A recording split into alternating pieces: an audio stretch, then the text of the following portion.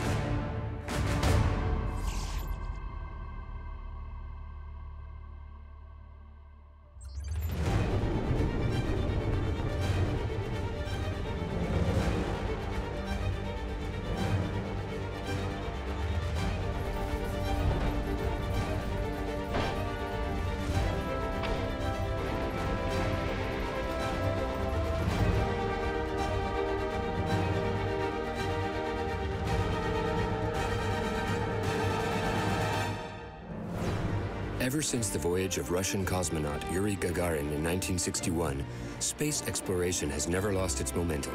Today, space is becoming even more accessible.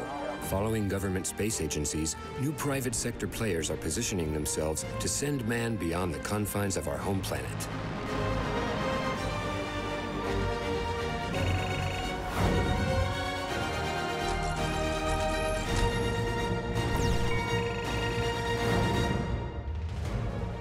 In the desert of New Mexico in the United States, the Virgin Galactic Company is finalizing its test flight campaign and plans to open its first suborbital flight in 2020. The reception hall is already set up to receive the first passengers. 600 customers have already pre-purchased their tickets for the sum of $250,000. Nearly 8,000 other candidates have been waitlisted. For this price, the 6 passengers will board the Spaceship Two aircraft. At an altitude of 15,000 meters, the astronauts will be dropped by carrier aircraft, then propelled towards space to reach an altitude of more than 90 kilometers. For a few minutes, passengers experiencing weightlessness will be able to admire the Earth from their porthole. I'm Adam Stelzner. I'm a fellow at the Jet Propulsion Laboratory and the chief engineer of the Mars 2020 project. I very much support space tourism as a way of educating people. Every human has looked at the globe from space, seen that borderless continents, seen the air that encircles all of us, the oceans that flow past all of us. They have all returned with a much more keen understanding of how important and how connected humans are to one another and how important they are to the health of the planet. I'm Sarah Seeger, professor of planetary science and professor of physics at the Massachusetts Institute of Technology. I think space tourism is a great idea for people who want to be able to, see the beauty of Earth from afar. Astronauts have said that their worldview changes when they see how beautiful Earth is from above. This sort of desire and drive to protect our only home planet become stronger, seeing Earth from afar. In Texas, American billionaire Jeff Bezos, CEO of Amazon, has also launched into space tourism with his subsidiary, Blue Origin. His New Shepard rocket is making its final test flights before embarking its first passengers in early 2021. 6 people will be able to voyage on board the capsule to reach the 95-kilometer altitude in just minutes.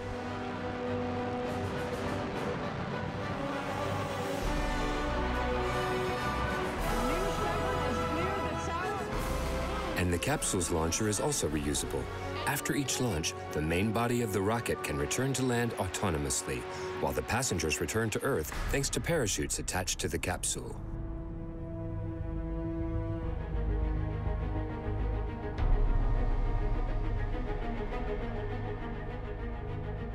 I'm Jill Tarter. I'm the Emeritus Chair for SETI Research at the SETI Institute. I'm a really big supporter of that idea of finding a platform, finding a way for people to experience the planet Earth as a whole and to internalize the fact that all of these artificial boundaries that we've placed on this planet make really no sense at all. The only boundary that really matters is that pale, thin blue boundary around the planet that's our atmosphere. And it's an amazing perspective and a life-altering perspective. But future commercial flights may well take place aboard the International Space Station. 5, 4. In May of 2020, the SpaceX company owned by billionaire Elon Musk succeeded in sending 2 NASA astronauts into orbit around the Earth. Liftoff of the Falcon 9 and Crew Dragon. Go NASA, go SpaceX, Godspeed, Father Doug. Propelled by the Falcon 9 rocket, the 2 men aboard the Crew Dragon capsule were able to reach the International Station without any problems. We have Bob Behnken from SpaceX Demo 2 mission entering the International Space Station.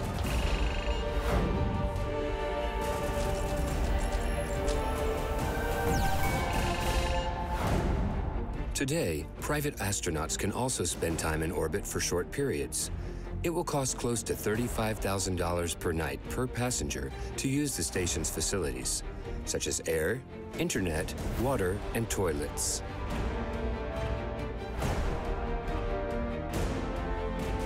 To reach the station, astronauts will have to use capsules certified by NASA, such as the SpaceX Dragon capsule or those developed by Boeing.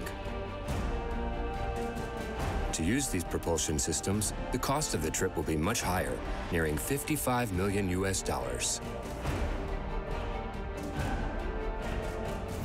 By turning to the private sector, NASA expects to save money. Over the past 20 years, the American agency has spent $3 billion per year on operating costs of the International Space Station. These savings will enable the U.S. agency to direct its budget towards its flagship program, as declared by U.S. President Donald Trump in December of 2017. The directive I'm signing today will refocus America's space program on human exploration and discovery. It marks an important step in returning American astronauts to the moon for the first time since 1972 for long-term exploration and use. This time, we will not only plant our flag and leave our footprint, we will establish a foundation for an eventual mission to Mars and perhaps someday to many worlds beyond. Since this announcement, NASA's Artemis program is in full swing. $71 billion will be spent over the next 5 years on this ambitious program, whose goal is for the return of astronauts to the moon, 1 man and 1 woman by 2024. The SLS Space Launch System rocket and the space capsule that will carry the astronauts is being assembled. The first launch is planned for early 2021 for a test flight around the moon without crew. Then a second, manned flight will be made towards the end of 2022. And finally, the landing of a man and a woman on the moon's south pole in 2024.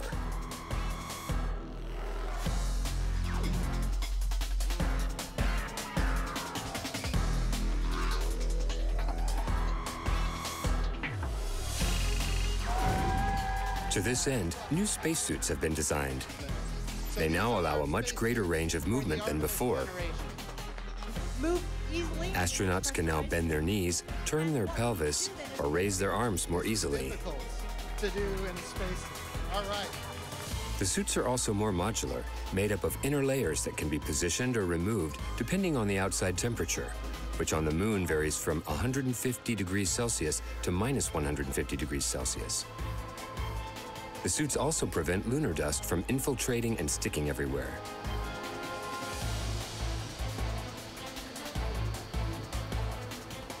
Once on the moon, the Americans intend to stay there for some time. The plan is to create a permanent lunar base as early as 2028. But to live and work on the moon for extended periods of time, astronauts will need protection from cosmic and solar radiation. My name is Oleg Novinsky. I'm an instructor, test cosmonaut of the Cosmonaut Corps, Roscosmos. Research is being done to protect people from radiation. That is, how radiation affects living cells. If we are going to fly somewhere into outer space, naturally, we should get such knowledge about what materials protect best. We have a lot of experiments conducted on board the station about how solar radiation affects different materials completely differently. Scientists are studying which material is better able to withstand this huge temperature difference and the sun's radiation, and then come up with some materials that can work long and reliably in space. The AI Space Factory may have found a solution. This New York architectural firm is the big winner of the 3D Habitat Challenge, launched by NASA to invent the future homes of the Moon or Mars. Competitors have 3 days to print a building to 1/3 scale using the resources found on the planets like basalt. By mixing basalt with plastic fibers, AI created a material more resistant and durable than concrete, capable of acting as a barrier to cosmic radiation and which does not deform under high thermal amplitudes.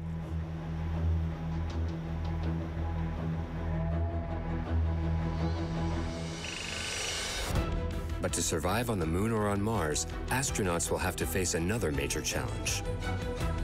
A journey into space means living confined with your crew, sometimes for a very long period of time. In February 2020, American astronaut Christina Koch returned to the Earth after an 11-month stay aboard the International Space Station, breaking the female longevity record. Thumbs up and a huge smile.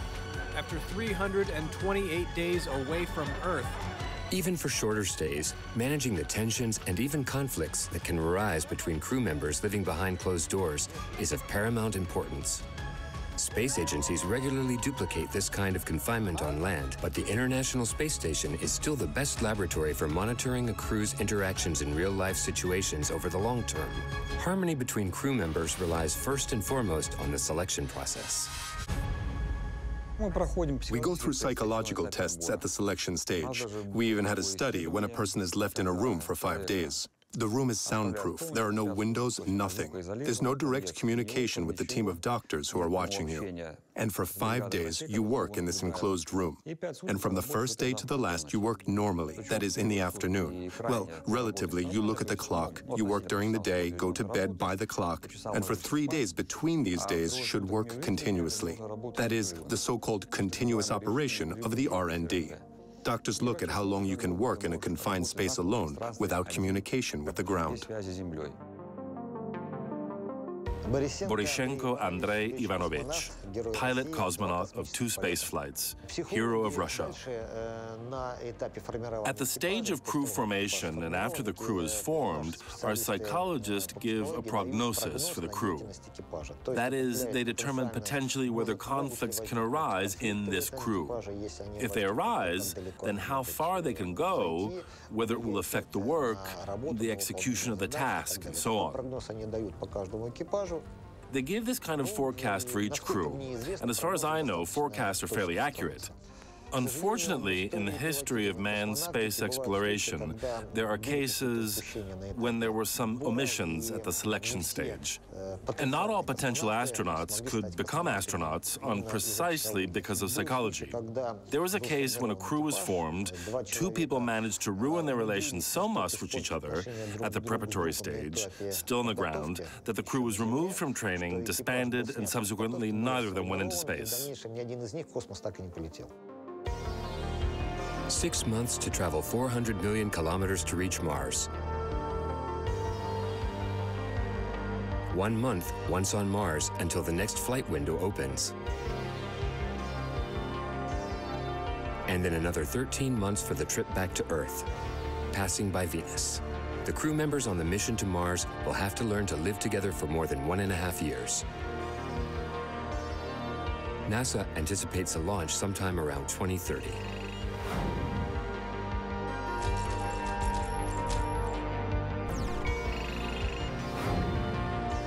In South Texas, the CEO of SpaceX has a completely different take. For Elon Musk, man must go to Mars not to explore it, but to colonize it. Man must become an interplanetary species. I am Marica Branchesi, an astrophysicist, and I work at the Gran Sasso Science Institute, and I am also the researcher of Istituto Nazionale di Fisica Nucleare. We don't have to have limits, so I don't know in thousands of years what will happen to human beings and what will be a big discovery, what will change. So far, they are only science fiction, but we don't know for the future. I think that we need pioneering scientists that try to discover, try to think also to something that seems really only science fiction at this point. And Elon Musk has every intention of turning his science fiction dream into reality. Okay, great.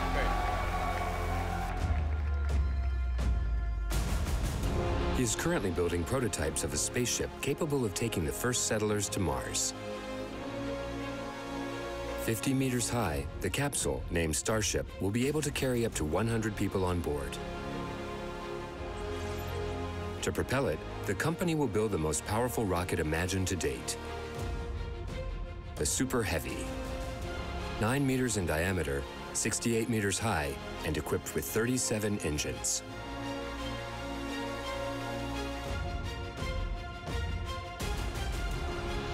A rocket that will blast the Starship capsule off the ground and out of Earth's gravitational pull.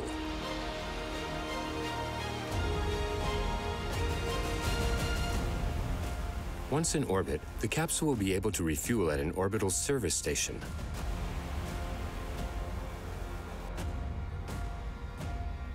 The spacecraft will then be able to leave Earth's vicinity and head for the Red Planet.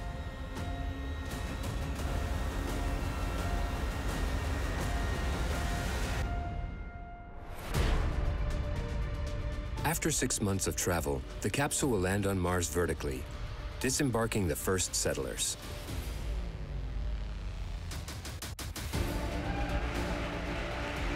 Elon Musk plans to send 1,000 ships to create a permanent base.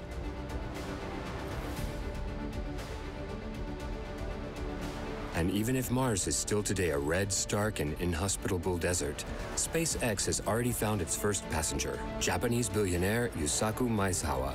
At the very least, if Maezawa is unable to go to Mars, this private astronaut will voyage around the moon aboard Starship in 2023, enough to prove the reliability of the rocket and the feasibility of the project before settling happens on Mars.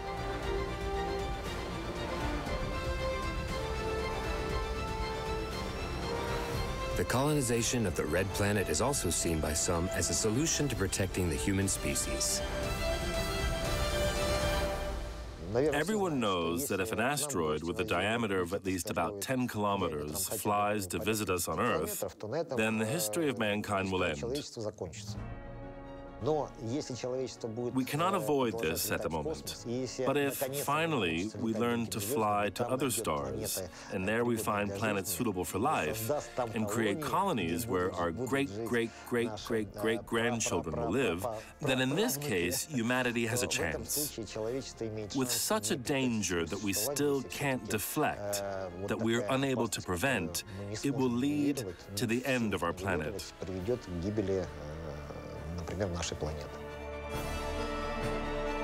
The threat of an asteroid actually striking Earth is an event taken very seriously by space agencies.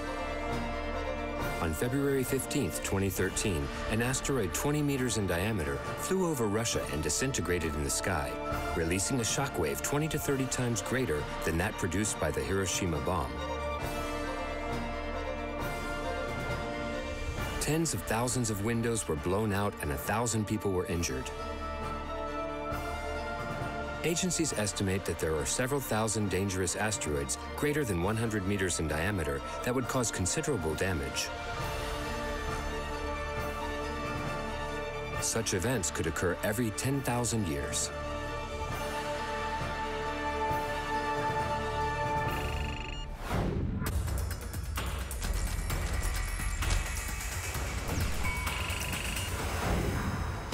Johns Hopkins University and NASA have developed DART, or the Double Asteroid Redirection Test spacecraft capable of deflecting asteroids. To validate the concept and technology, engineers will test this craft by targeting Dimorphos, a small 160-meter asteroid that orbits around a larger asteroid.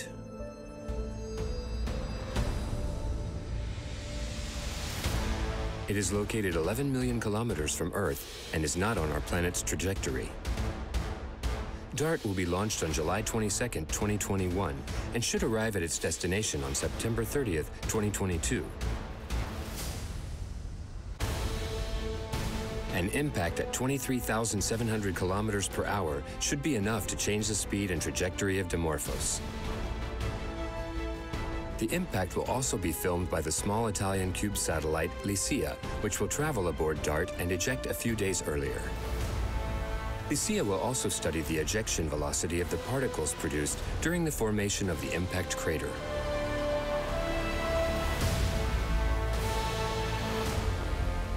But in order to make an accurate assessment of the damage caused, the European Space Agency is prepared to send the Hera satellite, which will arrive around the two asteroids around 2026. Hera will be tasked with accurately measuring the size, shape, and mass of Dimorphos.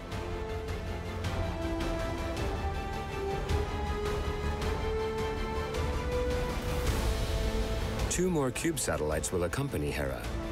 Their mission is to analyze Dimorphos' gravitational field and internal structure.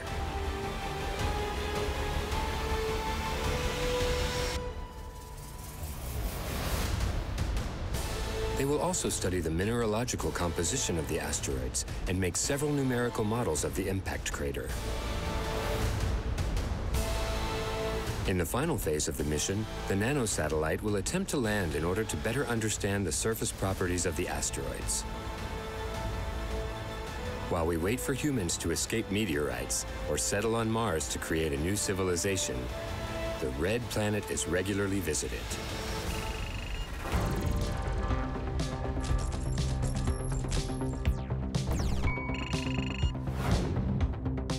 Since the first probes were sent in the 1960s, some 20 successful missions have followed one another.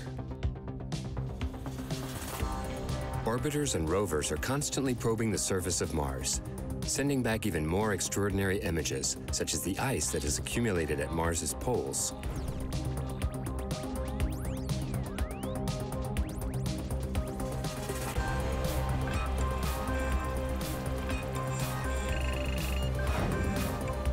At the Kennedy Space Center in Florida, NASA is preparing to send its brand new rover to explore the Martian surface. Its name is Perseverance, and it will launch in the summer of 2020 to arrive on Mars in February of 2021. The 1,000-kilogram robot will take over from its predecessors.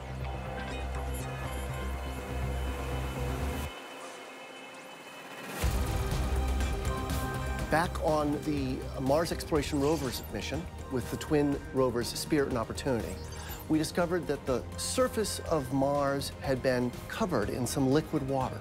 And that's very important because we know from here on Earth that where there's liquid water, there's life. But those missions couldn't tell us some important things about the water. Was it sweet or salty, acidic or basic? In short, was that ancient, wet Mars habitable for life?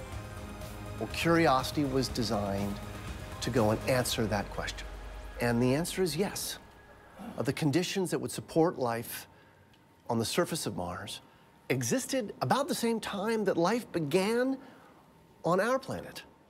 Kind of a striking state of our solar system, that at the same time, the conditions to support life existed on two planets, and we know life started here. The goal of the new Perseverance rover is to find traces of past life. Geologists have already selected the Jezero crater as a landing site.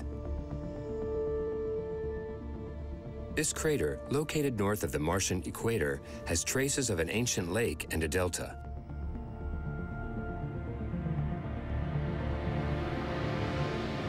The accumulated sediments could possibly show the potential presence of organic molecules or signs of past bacterial life.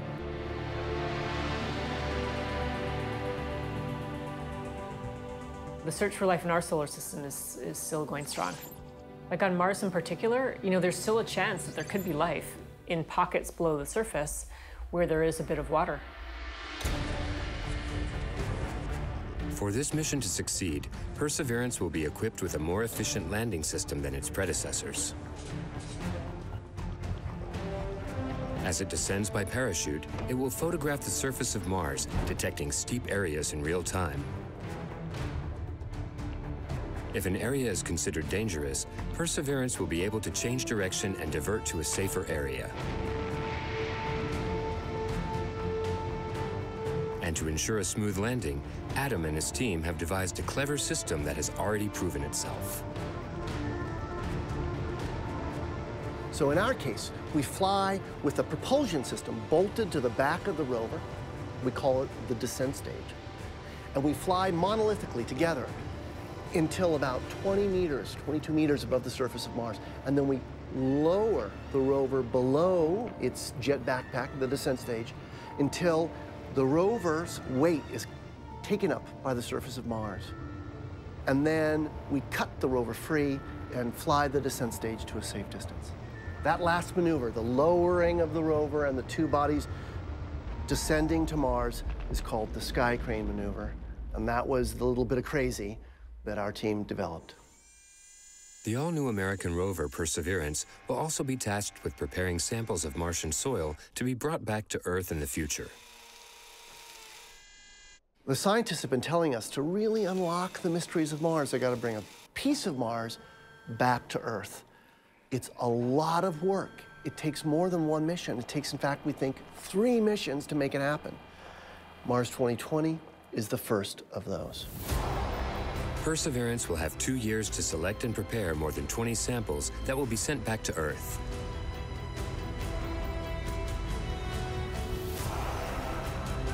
During a second mission, another rover will place these samples on board a rocket.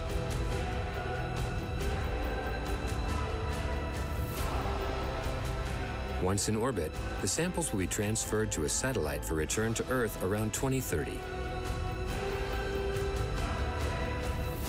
I think the most important question we're trying to unpack, at least for the average person on the street, is this question of life.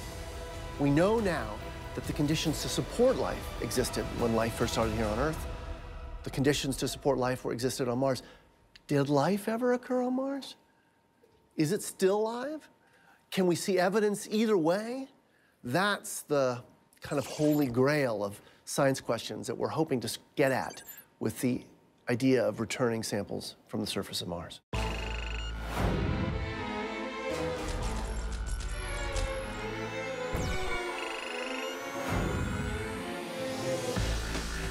But Perseverance won't be the only rover to touch Martian soil in 2021. A new player is positioning itself in the race for Mars, China. For the first time in its history, the Chinese will send probes to another planet. The Tianwen-1 mission will orbit a satellite and lower a lander and rover on Martian soil near the site of Utopia Planitia. This demonstration of Chinese technology to the current major space players is also intended to be scientific. The Chinese will study the morphology and geology of the Martian soil, as well as the distribution of ice. They also hope to find signs of life buried underground.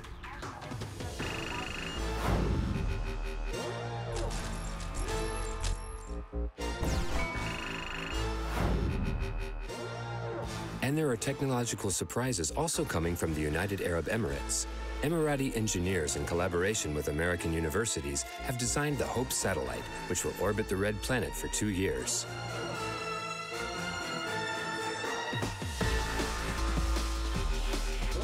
Its mission? To record data from multiple sources, including temperature, wind, water vapor, and dust, in order to provide a better understanding of the dynamic phenomena that influence Martian climate and atmosphere. The arrival of the HOPE satellite to Mars's orbit in 2021 will correspond with the 50th anniversary of the creation of the United Arab Emirates, making this a highly symbolic mission which confirms the UAE as the first Arab nation to send a spacecraft to another planet.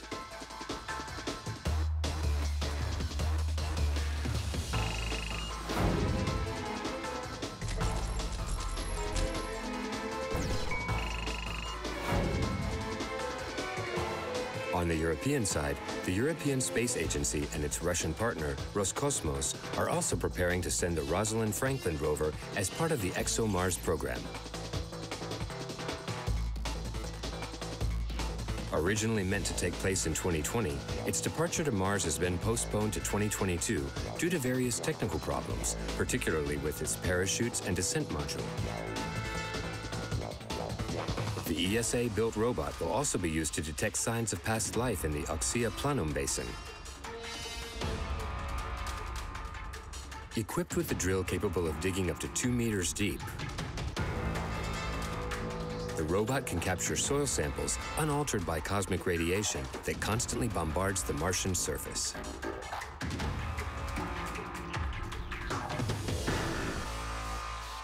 If we explore Mars and find evidence of extinct or even extant subsurface life on Mars, and we can show that that life is not related to life here on Earth. That is, life did not cross space in rocks and infect another planet.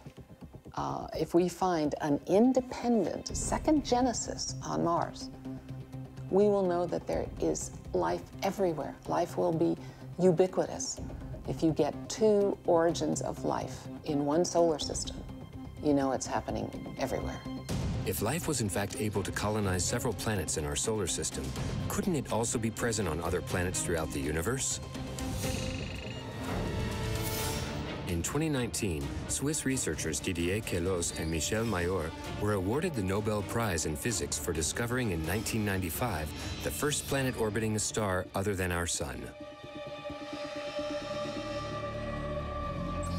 Nicknamed 51 Pegasi b, this exoplanet is located 50 light-years away.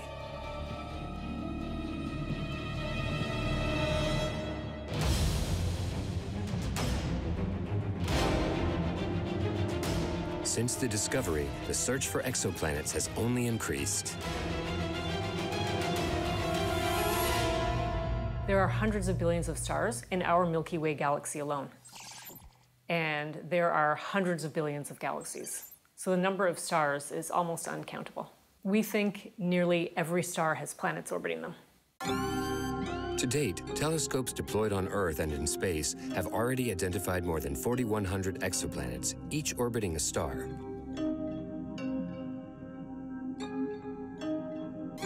The largest contribution comes from the American Kepler Space Telescope, launched in 2009. Since then, a bit more is known about the nature of some exoplanets.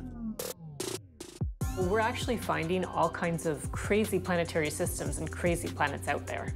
Like, there are some planets the size of Earth, that are so close to their star, and the planets would be heated so hot by the star that the surface would consist of, in parts, like liquid lava lakes. Not from volcanoes, but just from heating of the star itself. And we think some of those hot super-Earths won't even have atmospheres because they're so hot. And we have an example we're hoping is out there, and it might be. And we call the planets water worlds. And these planets would be like scaled up versions of Jupiter's icy moons. And it would be a planet we imagine is like 50% water by mass, that it's just like an icy body moved. It's a planet with a thick steam atmosphere, and it would have a giant ocean. And beneath the ocean, where the pressure of the ocean would cause the water to solidify and be a type of water, high pressure water ice. So we don't know everything that's out there. We do know there are a lot of mysterious types of planets, and that planets literally come in all sizes and masses and orbits. In 2018, the Americans sent their brand new TESS space telescope into orbit.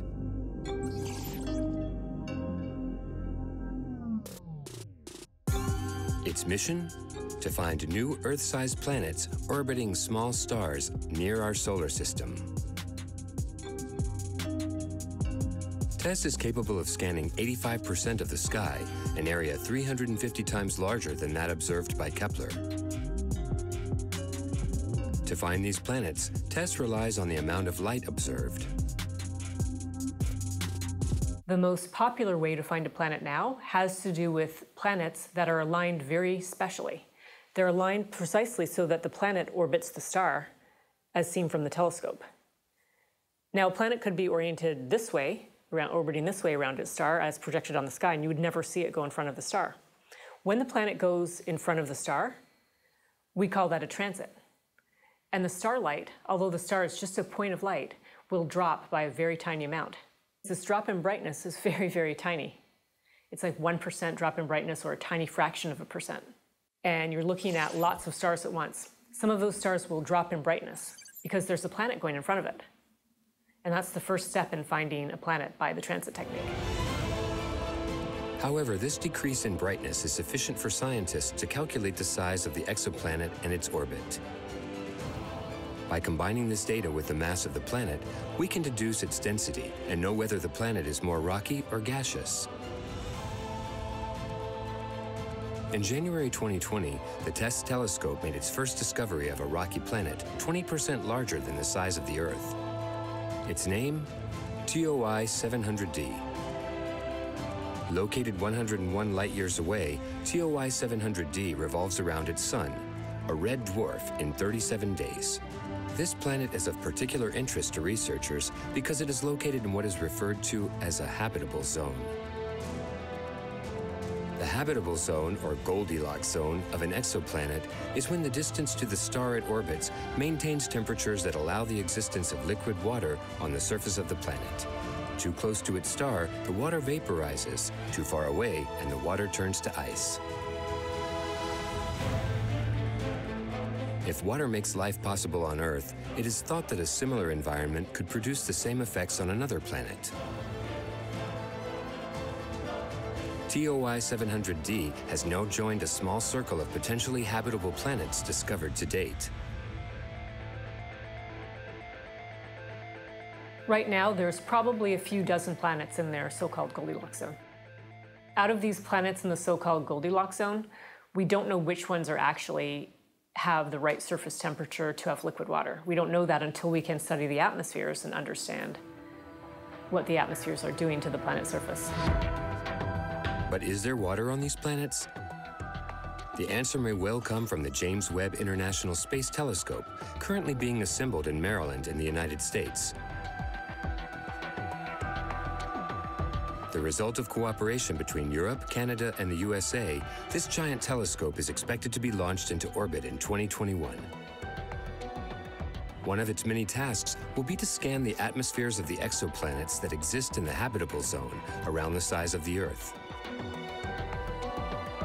By working with infrared, the telescope will be able to identify a large number of molecules with chemical signatures linked to life, such as water, ozone, and methane.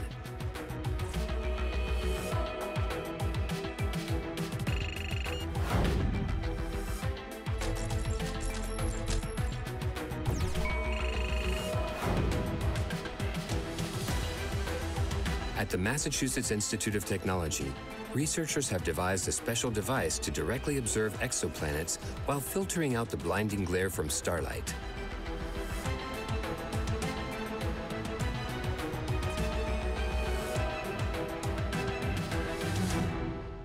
Starshade is a giant, specially shaped screen. And starshade would be tens of meters in diameter. And it would formation fly in space tens of thousands of kilometers from a space telescope. And starshade will block out the starlight, so only planet light enters the telescope.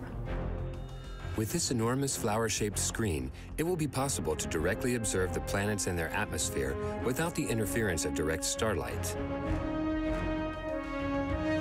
The engineers were inspired by origami to find an innovative way to fold the structure of the screen so that it could fit on top of a rocket. Starshade could be operational in about 10 years.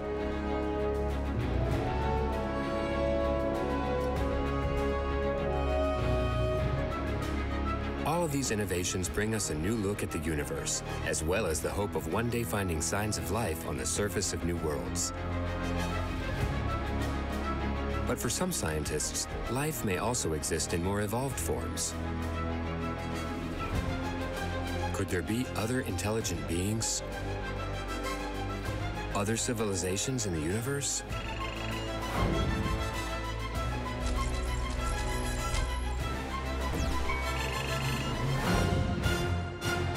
Since the 1960s, researchers have been relentlessly tracking the sky, hoping to capture a signal sent by an extraterrestrial source. We've had a number of false positives over the years that got us really excited, and it took a while for us to figure out that it was our own technology that we were detecting and being fooled by. So no, we haven't detected a signal. If we had, you'd know about it, because we certainly intend to tell the world. But we have, over all of these years, made our searches much, much better. So we can look at much more of the spectrum, much more rapidly today than we ever could in the past. And that's kind of how you keep going day to day, as you try and figure out how to make the search better so that someday success may be possible. The recording of a first extraterrestrial signal could well be captured by the billionaire and ex-Russian physicist Yuri Milner. In 2015, Milner invested $100 million over 10 years towards the search for intelligent life. His Breakthrough Listen program aims to improve receivers and increase the number of frequencies scanned. And his goals are ambitious: to listen to no less than 1 million stars and the 100 galaxies closest to Earth. We're trying to find signals, electromagnetic radiation, that is different than what nature produces. So we use large radio telescopes, and at those frequencies, we look for signals that are compressed in frequency. They show up at only one channel on the radio dial. Nature can't do that. It spreads emissions over a lot of frequencies. The Breakthrough Listen program uses the most powerful radio telescopes to date to try and make this gamble a success. These include the Green Banks radio telescope in the U.S. state of Virginia, the Parkes telescope in Australia, and the latest Meerkat antenna array in South Africa, inaugurated in 2018.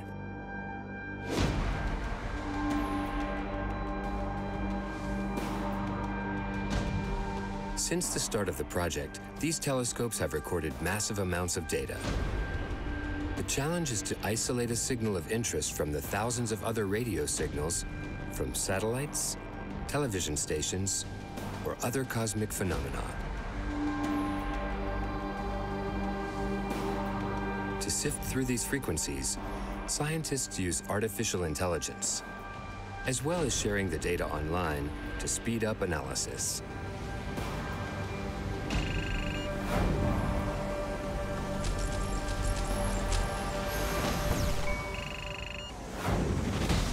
The search for extraterrestrial intelligence is also of interest to the Chinese, who have joined forces with the Breakthrough Listen program to make their new fast radio telescope available to researchers.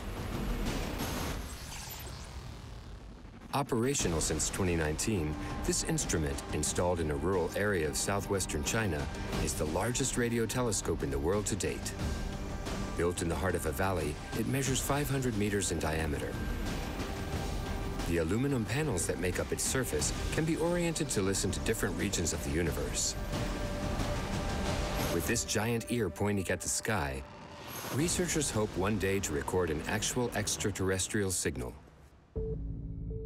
While waiting for contact from beyond the void, other scientists are looking for signals from the cosmos of a completely different nature.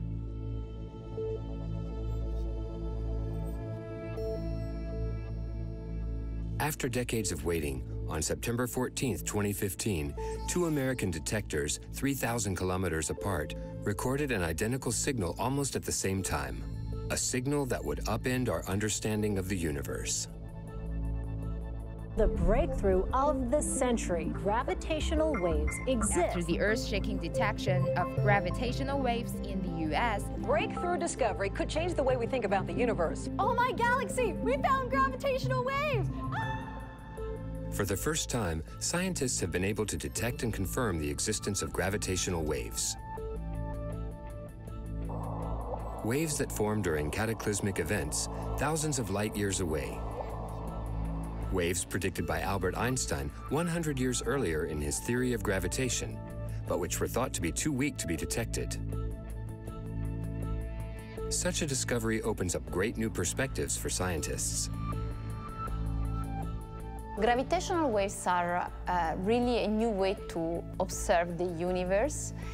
It's very similar to the moment in which Galileo pointed the telescope to the sky, because it's really a new way to see what before was invisible.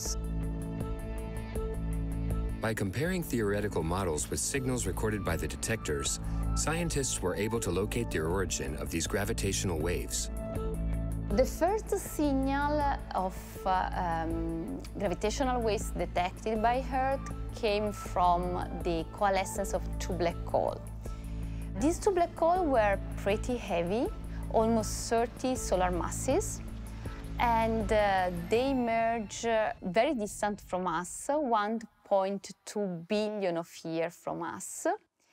These gravitational waves propagate through the universe and through thousands of galaxies, and then it arrived in Earth the 14th of September 2015.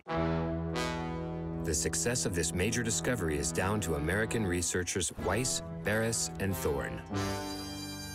After more than 30 years of effort, they succeeded in improving the sensitivity of their interferometer. An instrument composed of two arms, several kilometers long, in which lasers circulate. During its passage on Earth, the gravitational wave is able to modify the length of the arms of the instrument.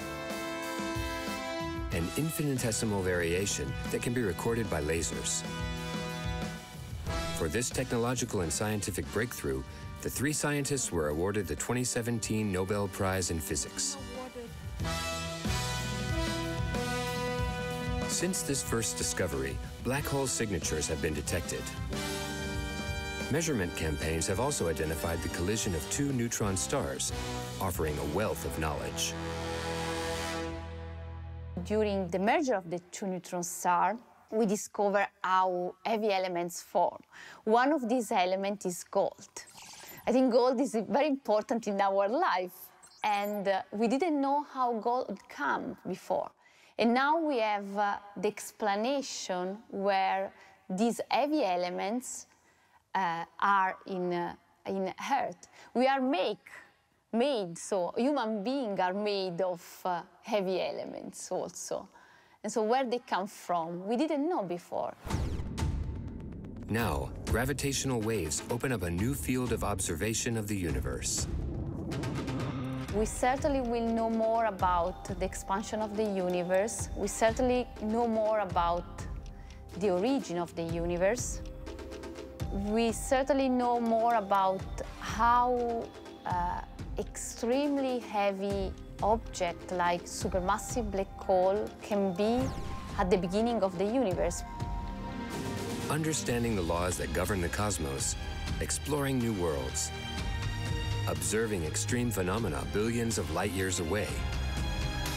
Day after day, scientists around the world are mobilizing to push our understanding of the universe ever further. But the quest for understanding the unknown profoundly resonates with our own existence. The people have always wondered what's out there. And as humans, we've always been driven to explore. And so the sense of exploration and trying to understand what's around us and what our place in the universe is will always be there. Curiosity is the spark, and exploration is the fire that burns from it. Curiosity, that is our fundamental human superpower. And I think it's our greatest attribute. And it's our greatest tool to solve problems and make the world a better place and keep the world the beautiful place we evolved in. We are giving humanity the opportunity to get to know itself better and to find the right path of development in space, which must be found and achieved. How do we have a long future for all life on this planet? And it's a unique opportunity to see ourselves in a different context. So I think the space program and space research is enormously beneficial to the planet itself, to all of us. A cosmic perspective is not a luxury, it's a necessity if we're ever going to get it right.